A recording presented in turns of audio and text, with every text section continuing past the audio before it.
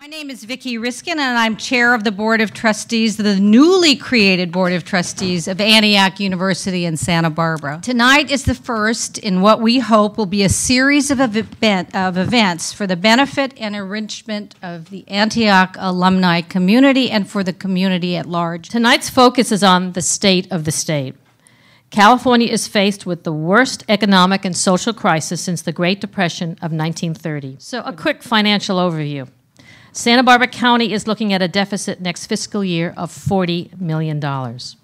Santa Barbara City, if I'm correct, it's $12 million, at least 9, okay. Santa Barbara School District, $6 million right now. They did cuts earlier in the year.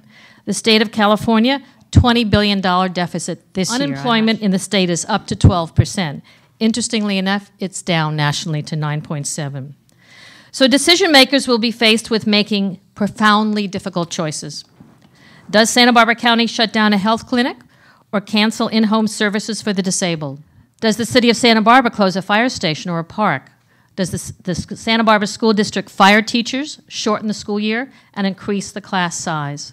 I'm sorry if I'm painting a very negative picture, but that's where we are right now, and the list only goes on. There are numerous examples in California during the last 6 decades of the 20th century of successful bipartisan cooperation to address the great issues of our state.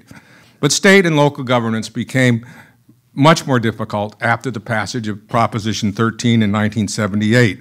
I'm one of a minority of Americans who voted against, of Californians who voted against Proposition 13 and who believes that it cast a baleful shadow over our politics until the present day.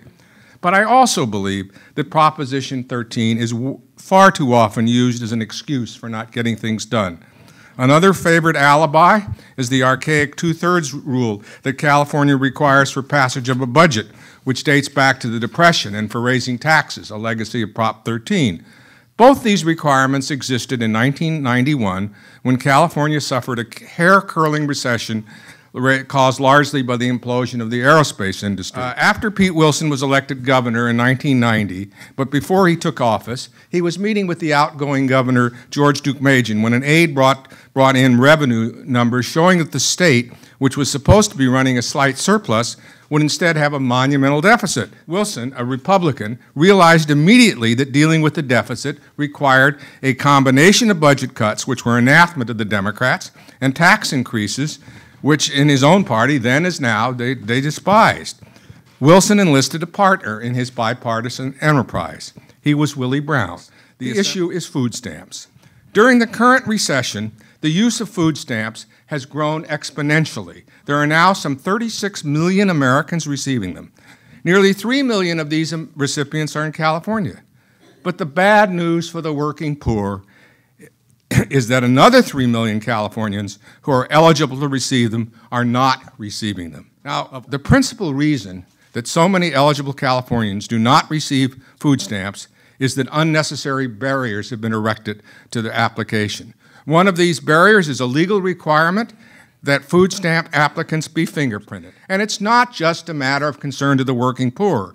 It's estimated that each dollar of food stamps has a multiplier effect of $1.84 in the economy.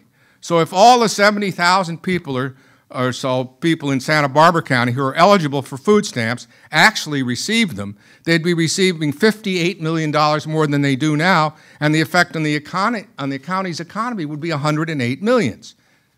Our problem begins, obviously, with the state budget, and the budget really matters because it funds not only a physical infrastructure, but also a social infrastructure that allows us to develop our private economy. And Lou talked about Proposition 13, and I'm also not one who likes to harp on Proposition 13, but it is a fact that since its passage in 1978, it has completely realigned, in fact, some would say tangled, the systems of government. The fact of the matter is that state government's response to Proposition 13 was to take on many of the services that local government used to pay for, specifically schools, social welfare programs, and so on and so forth.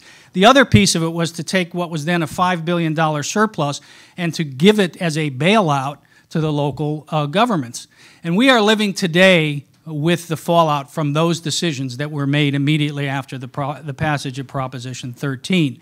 And as a result, all of the political power over much of local government now resides in Sacramento. The large number of initiatives that have passed that specifically address the budget, from Proposition 98 to the lottery, to any number of other ballot box budgeting things, more and more of the budget has been taken out of the purview of elected officials and put on automatic pilot, so that the amount of the budget that can actually be dealt with from year to year is quite small. Our political districts, in terms of the legislature today, are generally safe Democratic seats or safe Republican seats. And so what you have in Sacramento is very liberal Democrats and very conservative Republicans, and the notion of a political middle or moderates has really gone away, and that's why we see this polarization in almost every single issue. The two-thirds vote really works two ways. One, it's necessary to pass a budget, but more importantly, it's necessary to pass almost any tax increase. Now, the two-thirds budget vote has been in the Constitution since before the Great Depression. It was in there as a way of guarding against FDR liberals in the legislature. But the two-thirds vote for a tax increase has come with Proposition 13. California is one of 16 states that has a two-thirds vote for tax increases, but one of only 3 that has it for the budget. It's the only state that has it for both. Thank you all for being here. I wonder how many alums there are in this group. I think this is so fabulous that you're all here. I'm honored to be invited by the board of trustees, Vicki Riskin and the stellar board of trustees, and I'm sitting with 3 of them, so it's quite intimidating to be the last on the perch. But I want to say a word about the importance of an institution like this one, Antioch University, founded in 1852, providing students with knowledge, skills, and habits to be successful in an ever-changing world. I want to start by saying where we were just 12 months ago. On a brink nationally.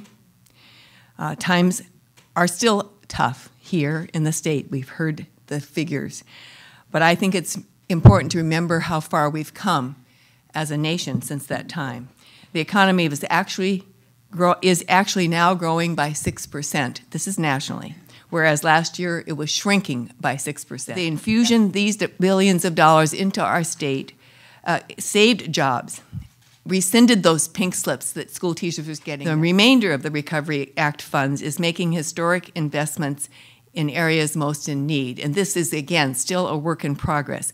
One being upgrading infrastructure, and second, investing in green technology and the clean energy technology, which is all future directed. Our democracy is resilient. It's messy, as you have seen.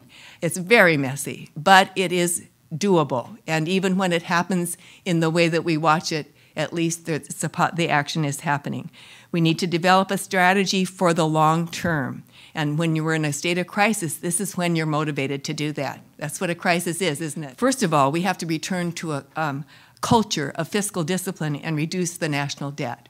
Now, we're doing that by spending. So it's that's part of the conflict that you hear in Washington, D.C. We can't afford health care reform because it's putting us more into the deficit. We can't afford not to do the reform because that will break us as well. So this is a challenge. Health care costs are devastating our families, a major reason for personal bankruptcy.